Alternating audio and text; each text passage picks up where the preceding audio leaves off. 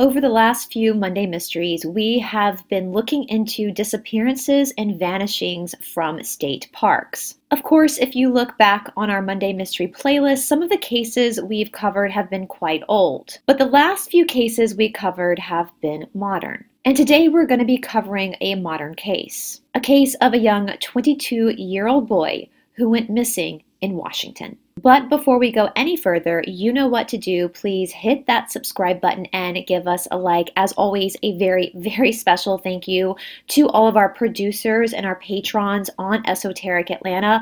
Unfortunately, I'm still in the same situation where for some reason when I go into my Patreon account, I cannot pull up your names or your email addresses.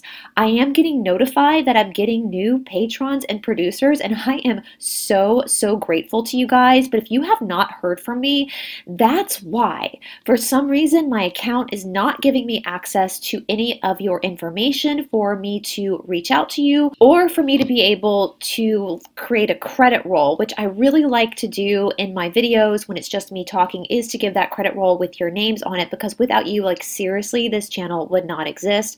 I am pretty much a one-woman show, and so your support means the absolute world to me. For a while, I thought not being able to see the people, my patrons and my producers, was just a glitch in the system, but it's still that way. And so I did have Stephanie and Taylor pull some cards on it just to see what's going on. And it does look like there is something happening with the platform, maybe some rearranging going on. We know that's happening with a lot of these big, platforms. So hopefully that will clear up soon. However, despite what's going on with Patreon behind the scenes, I am going to try to find somebody in my personal life to see if they can go into my account and figure out if there's a way for me to retrieve that information that I'm missing so that I can reach out to you guys and I can create a credit roll. If you're watching and you have a Patreon account as well and you're experiencing the same thing, please let me know in the comment section below, and please let me know if you know how to rectify the situation, because it's really frustrating me that I can't get access to your information. I really want to be in contact with my patrons and my producers. All right, with that being said, welcome to Esoteric Atlanta. My name is Bryce, and today on Mystery Monday, we're going to be talking about the disappearance of Jacob Gray.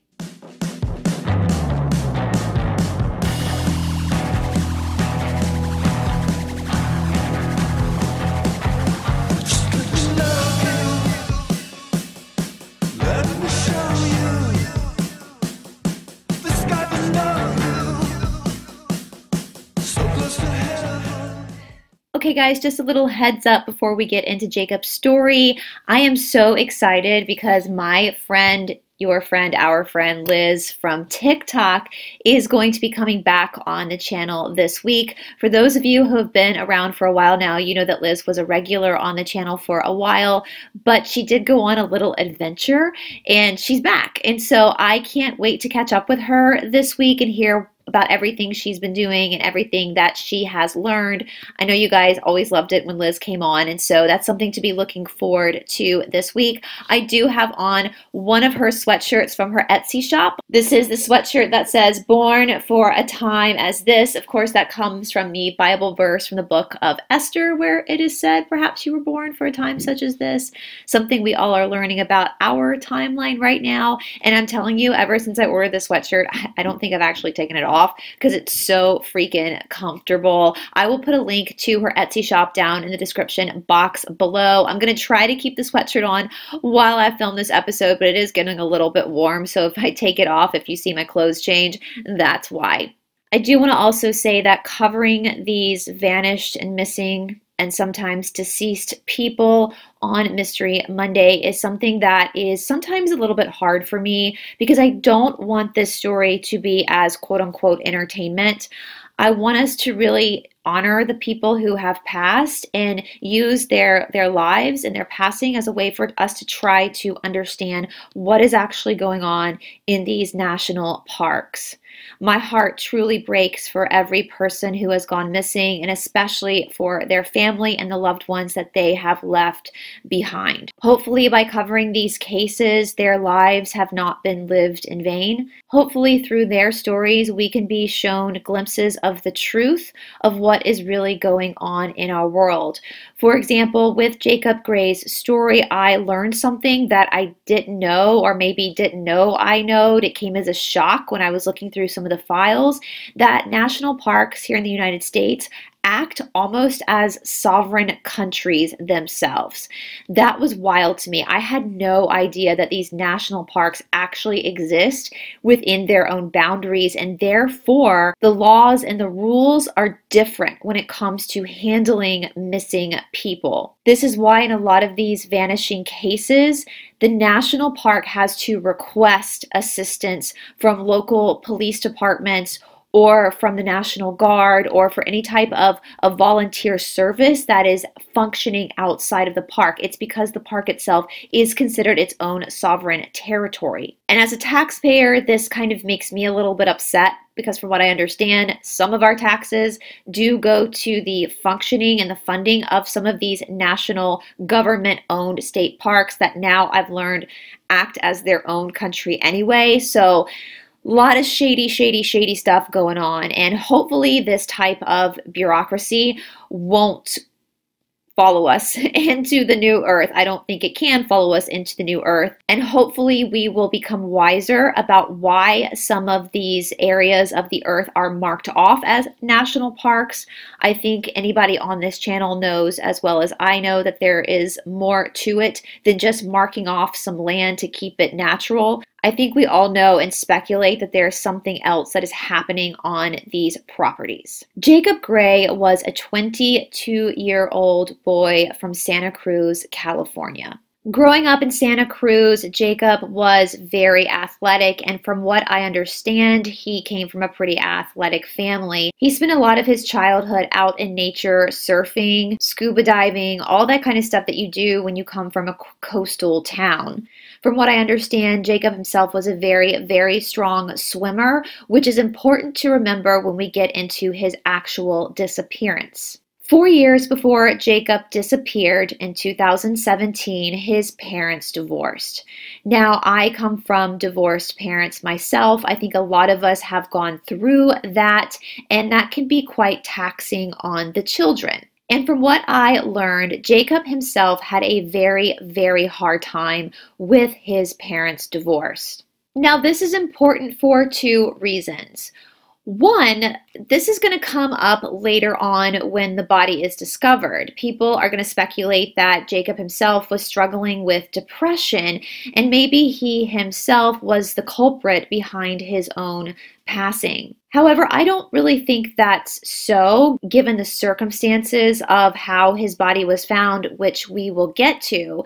And I do think that as a lot of us have gone through our own parents' divorce, yes, it's depressing. Yes, it does cause trauma. Yes, it can cause some PTSD, but it's not something that people can't handle. And just because somebody is struggling with mental health over a situation in their life does not necessarily mean that they are going to then take their life. As I researched this case, his depression over his parents' divorce seemed just like an easy reason for what actually happened to him, and probably something that the nefarious people that I believe were associated with his passing clung to in order to take the attention off of them. The second reason why it's important to understand the circumstances behind Jacob's parents' divorce is because that is why Jacob was up in Port Townsend, Washington, where he vanished.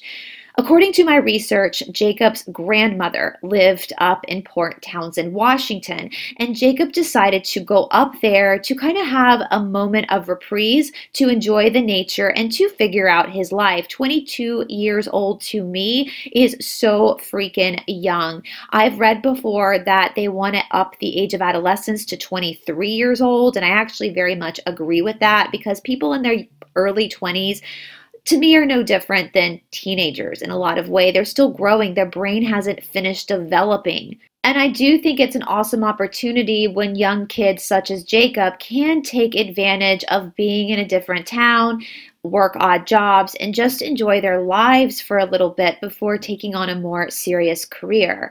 Jacob also was preparing for a cross-country trip, according to his mother. Jacob had decided that he was going to pedal bike his way across the United States to get to Vermont, where his older brother Micah was stationed with the National Guard. Jacob estimated that it would take him about 2 years to actually cross the terrain on a bike.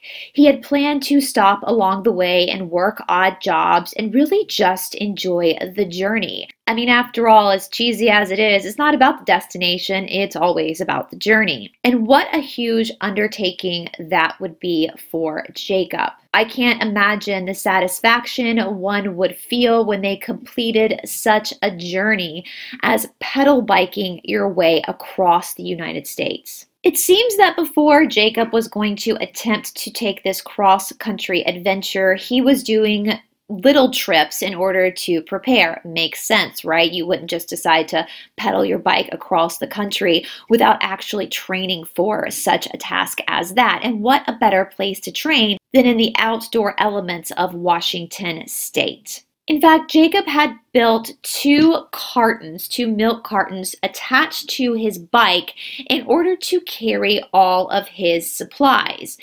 And when he left on April 5th of 2017 to go on a little bit of an excursion, he had both these milk cartons attached to his bicycle with all of his supplies on him. Jacob was heading to camp at the Olympic National Park. Now, another important thing to note is that for this excursion, Jacob did leave his cell phone at his grandmother's house.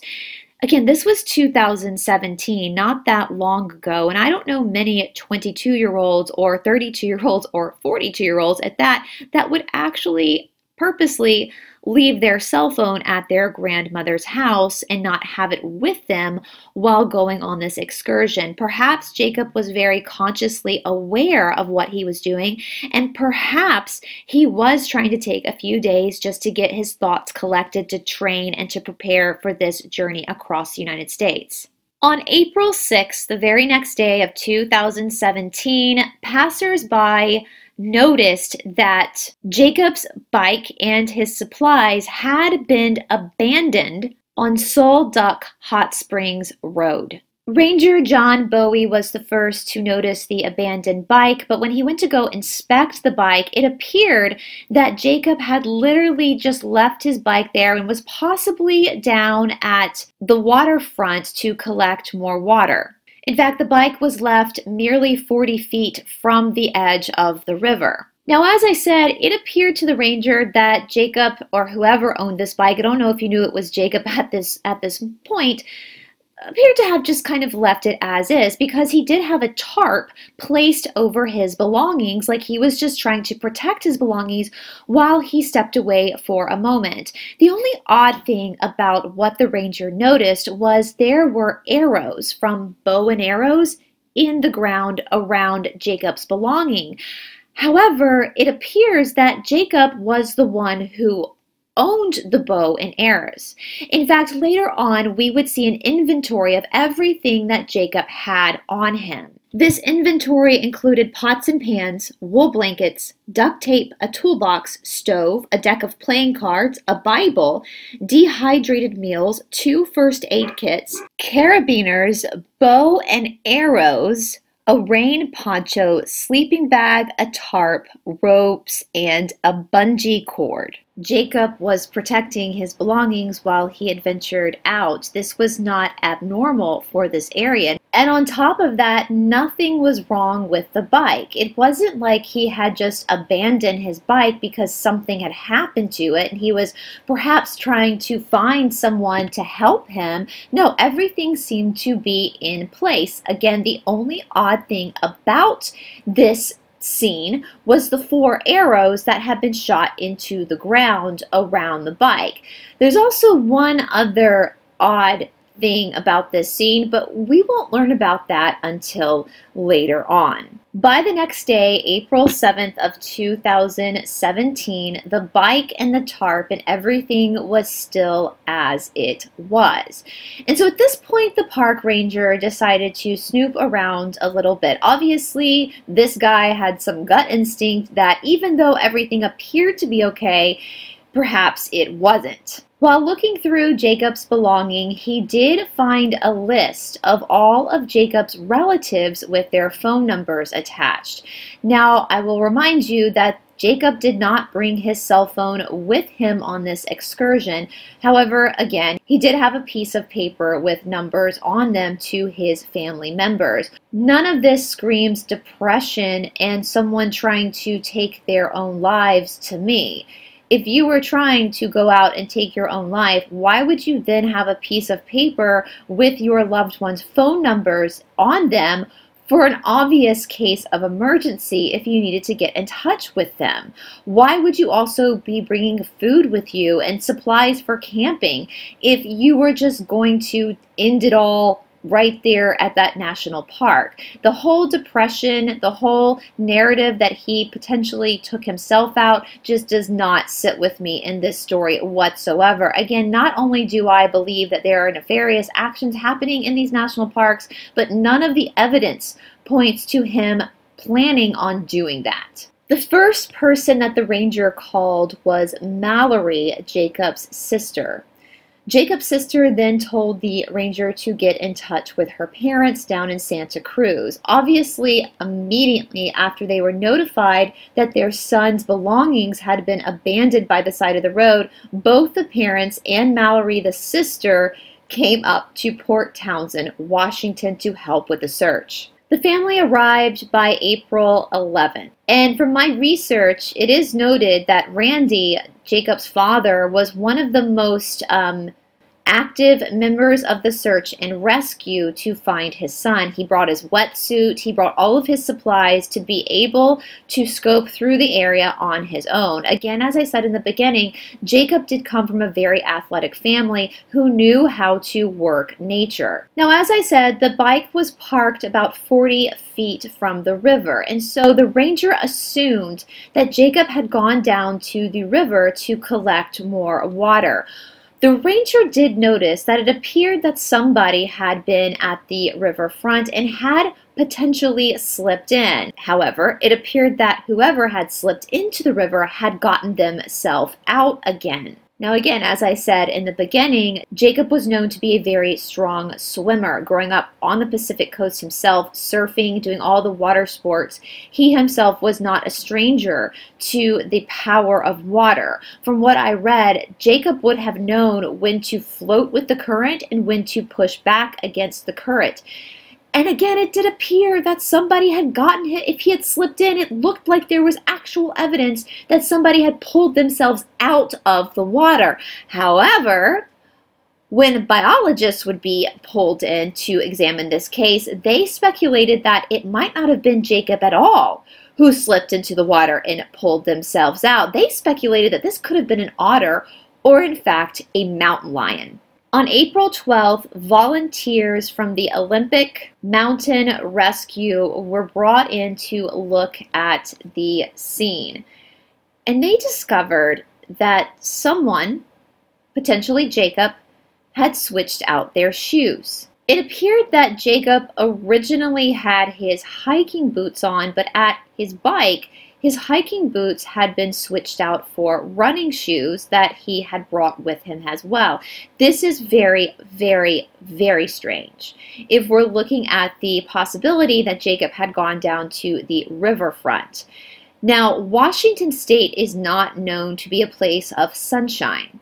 Washington State is a very, very rainy state. It's very gray. Again, think of Seattle. This is just what it's known for. And so for Jacob to walk downhill to the river while the weather was a little bit cold and rainy, after all, this was April, he would not have put on his running shoes. Running shoes, even though there are treads on running shoes, they're not made for this type of terrain. But what is made for this type of terrain are hiking boots. So why would Jacob, someone who obviously knew at least a little bit about what he was doing, seeing that he had two sets of shoes, change out his hiking boots for his running shoes to go downhill in mud and in rain to get to the water? It doesn't make sense. It's not adding up. By April 15, the local sheriff office was called in to assist in the search. They did try to interview people that possibly saw Jacob, but most of the witnesses who saw Jacob only saw him in passing, and so therefore their testimony, according to the sheriff's department, was not considered credible. Around this time, the sheriff's department and the rangers did take the official inventory of everything left by the side of the road, where they eventually moved everything into a boathouse near Crescent Lake. Much to the confusion of people tied to this story, around this time, biologists were called in to scan the banks of the river for any signs of Jacob. They went about 12 miles down the river. Now, this was strange because there are people who are trained to be rescue divers. These are people that are actually, again, trained to dive into the rivers of Washington State in the weather and the terrain and be able to look for missing people. Why the hell did they call biologists in? The biologist basically could look at the log and tell you what type of animal passed by it. And so needless to say, after the biologist scanned 12 miles down the lake, Randy, Jacob's father, himself put on his wetsuit and went behind them because this just makes no sense. Not only that, but the National Guard actually contacted the state park to volunteer to send a helicopter overhead to see what they could see. And if they had allowed this to happen, we might have known what happened to Jacob a lot sooner than we eventually will know what happened to Jacob. And this all had to do with Jacob's brother Micah, who was over in Vermont stationed with the Coast Guard. And so he was himself trying to call in favors to get volunteer teams to come in and help search for his baby brother. But the park declined. A bit like the Jared Atadero case, where there was a decline from help from people who genuinely wanted to help. These are not people being paid to do this. They are volunteering, but yet the park is declining. They even brought cadaver dogs in, and the cadaver dogs did hit on some things, and this kind of told everybody that they were going to be looking for a body at this point. Now, the active search for Jacob only lasted about a week, maybe a little bit over a week, when the park decided to downgrade his search to what is called a passive search. Basically what this means is they were not going to continue looking for Jacob unless there was a reason to look for Jacob, like in case some evidence were to appear in the park that would give them reason to need to go try to look for Jacob again. So basically they were not going to be looking for Jacob. A lot of the park rangers had a suspicion that maybe Jacob had drowned. The Pacific coastline is about 78 miles from where Jacob's bike was found. However, according to even the biologist, there's just no way that he would have been pulled out to the ocean, especially again since he was very, very, very well equipped to handle the water. Jacob's father, Randy, ended up closing his business down in Santa Cruz and basically spending the next 16 months going back and forth between Santa Cruz and Washington. He ended up becoming pretty good friends with a man named Derek Rands, who is a notorious Bigfoot hunter. So this could be another theory as to what happened to Jacob, because the Pacific Northwest is notoriously a place where Bigfoot is spotted. And according to the Cassiopeans, just a little side note, Bigfoot is like the pet of the weird other world veil. Like Bigfoot would be like our dog. Like they think Bigfoot is like this adorable little pet. Anyway, just something interesting to share with you guys from the Cassiopean board regarding Bigfoot. We have Bigfoot sightings down here in Georgia as well because we're at the base of the Appalachian Mountains. So there are some Bigfoot museums here too. But this Derek guy, he kind of was known for his obsession with Bigfoot. In fact, he had also been on TV shows talking about his research and his hunting of the Bigfoot. He had a place called The Barn, which allegedly is like a museum for Bigfoot, and he did offer Randy, Jacob's father, the barn as a place for him to sleep and live while he was continuing his search for his son, basically by himself, seeing that the national park was kind of done looking for Jacob. On August 10th of 2018, a group of biologists traveled 5,300 feet above sea level at Ho Mountain to be able to study some of the wildlife out there. Ho Lake, which is on top of the mountain, is about 15 miles from where Jacob's bike had been abandoned.